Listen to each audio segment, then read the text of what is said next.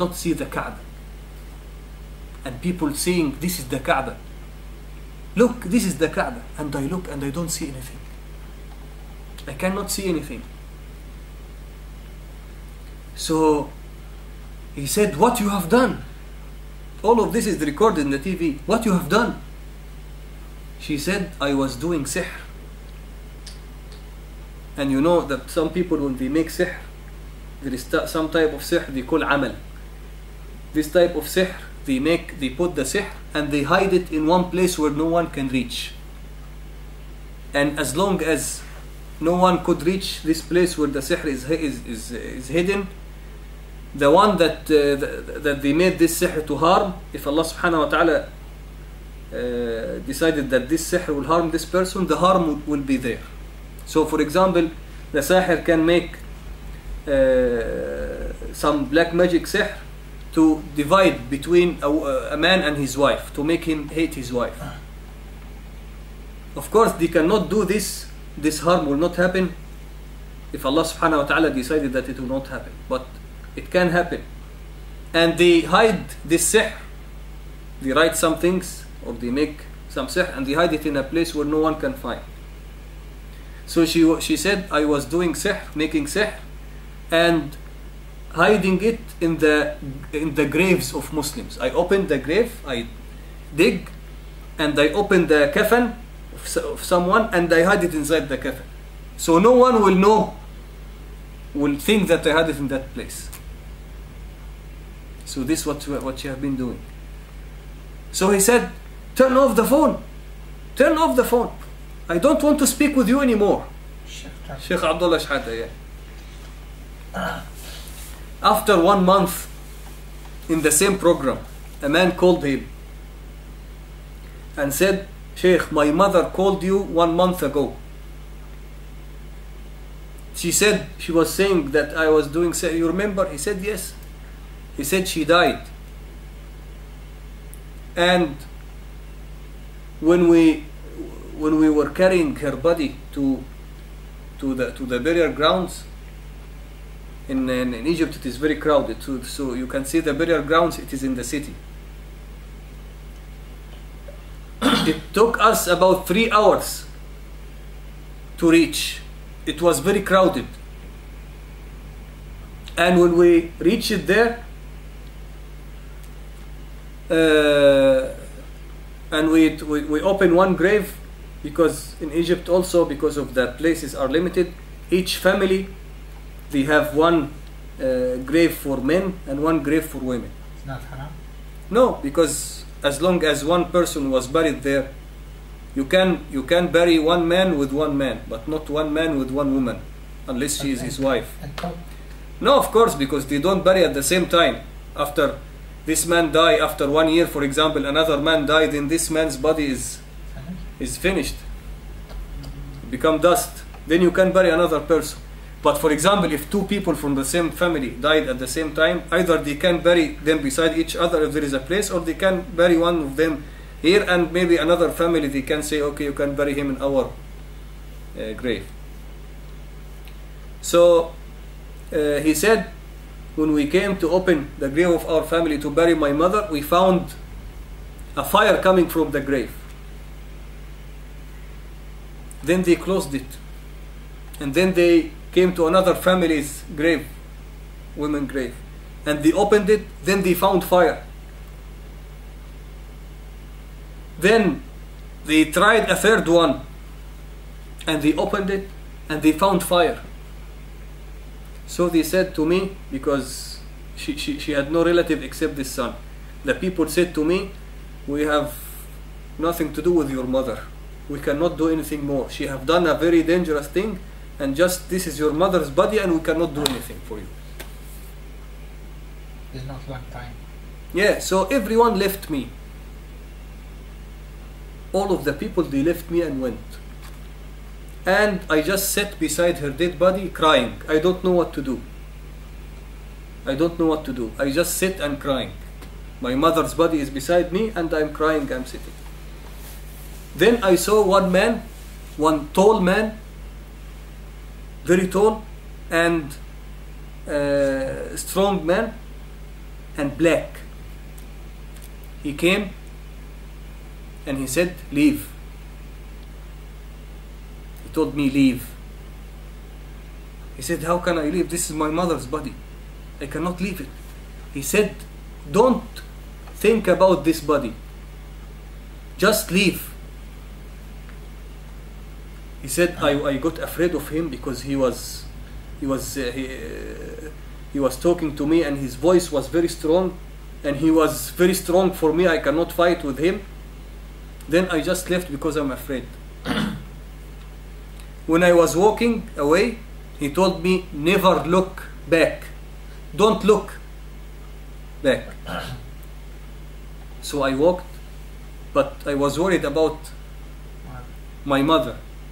So I looked back. I saw my mother's body. It is raised in the air, and fire, a lot of fire in it. And my face, the side of my face that I looked, it got burned. So I ran away.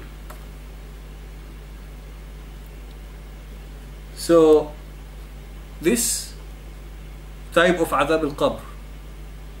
And he said all of this story in the TV program. He said this story. This type of adab al-qabr that Allah subhanahu wa ta'ala can show.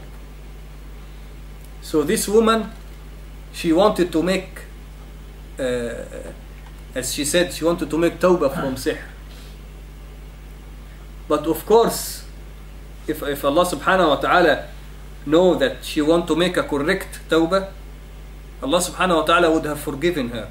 But she did not make correct tawbah. That's why when she went to Mecca, Allah subhanahu wa ta'ala did not let her to see Kaaba even. And then she died this way. So Allah subhanahu wa ta'ala can show us types of adab al-qabr for Muslims. Why? To take care of our deeds. So this is about, of course, this story about sihr we have said, but this the story of tabi'in, what we have said before, it is about the one who prevent zakah.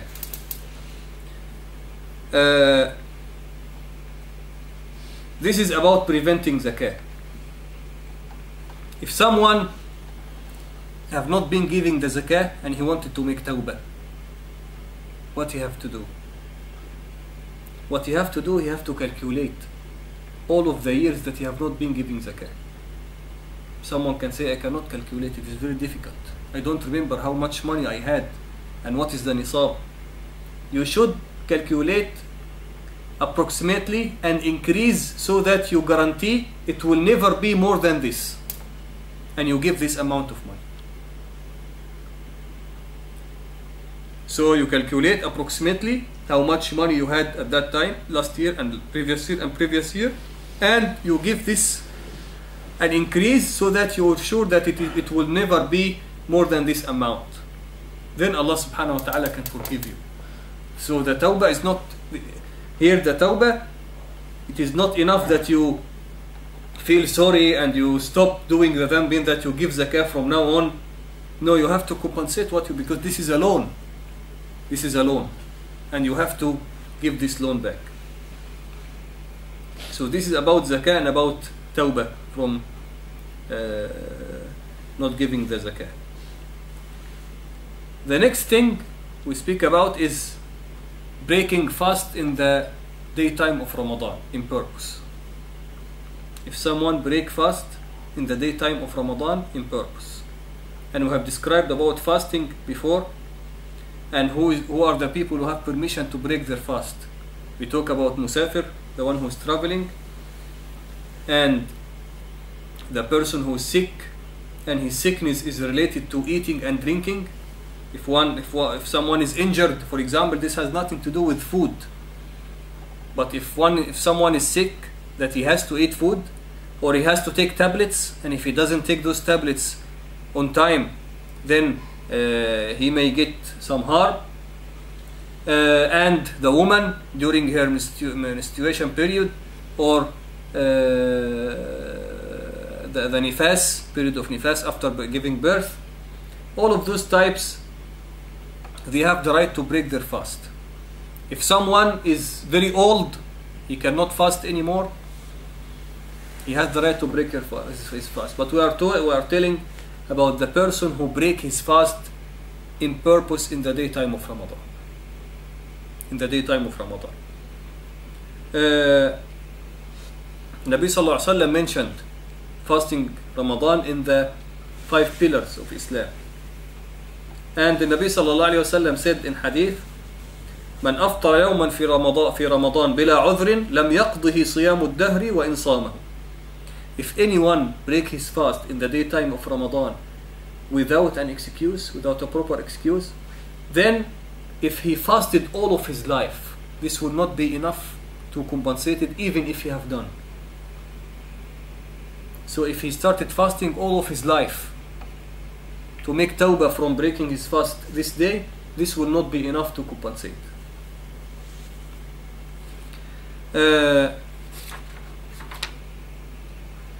And Abdullah ibn Abbas radiallahu anhu, he said that the basis of Islam are 3, other than the pillars of Islam.